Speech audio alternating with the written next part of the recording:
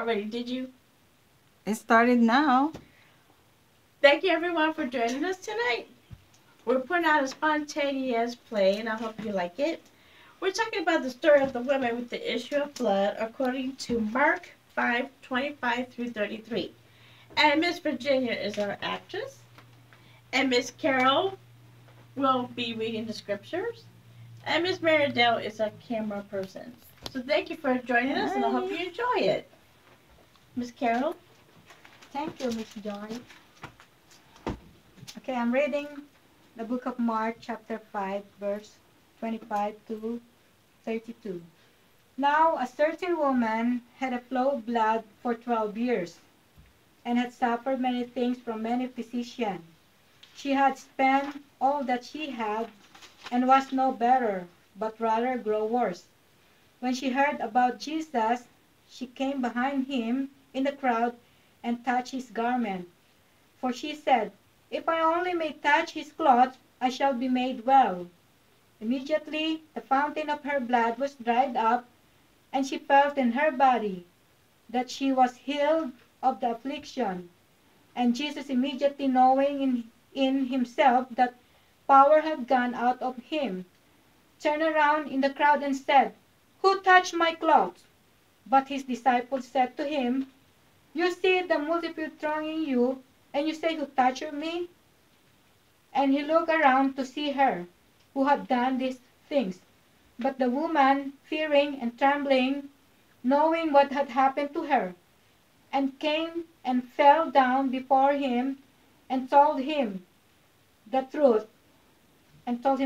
Okay. Action! Oh, I feel so sick, Lord.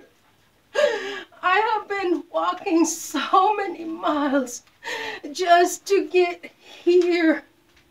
When I heard about Jesus, they told me that Jesus is the Son of God and that He is the Savior and He can heal, He can deliver, and He can set the captives free.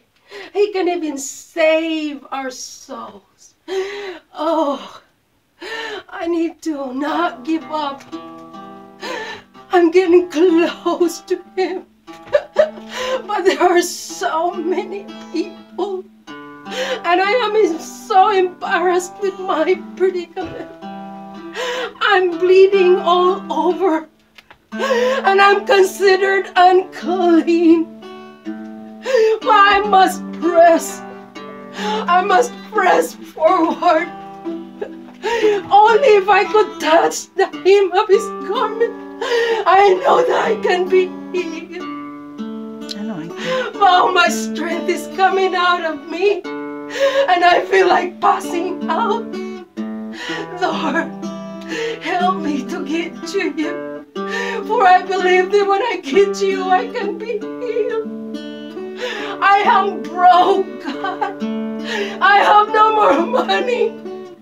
I've been bleeding for 18 years. Maybe 15, but maybe 18. Somewhere around there. I spend all my savings. I go from one doctor to another doctor, but none of them can heal me. They only took my money, and I have nothing. And I am dying. Who can save me from death? Oh God, I am a helpless human being. I am hopeless. But I know that You are my chance. Only if I can get to You. Oh, I must press. I must not give up. Even if I have to crawl to the ground to get to You. Jesus! Jesus! Let me touch You, God! Oh, I need You, Lord Jesus. Without You, I am done. Give me a chance. Give give me a chance to live, and I will serve you forever for the rest of my life. And I declare to the world that you are the Messiah and that you can heal the true Son of God. And the true Son of God. Only if I could touch you. Only if I could touch you.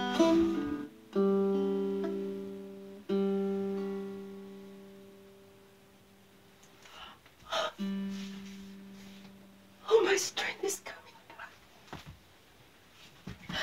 And I am drying out inside. I don't feel sick anymore. I feel well. My brain, my mind is clear. Oh, I've been healed.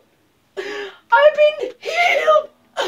I've been receiving the miracle of God. Thank you, Jesus. Thank you, Jesus. Hallelujah. Truly the Son of God. God healed me. He delivered me and set me free from death. Thank you, Jesus.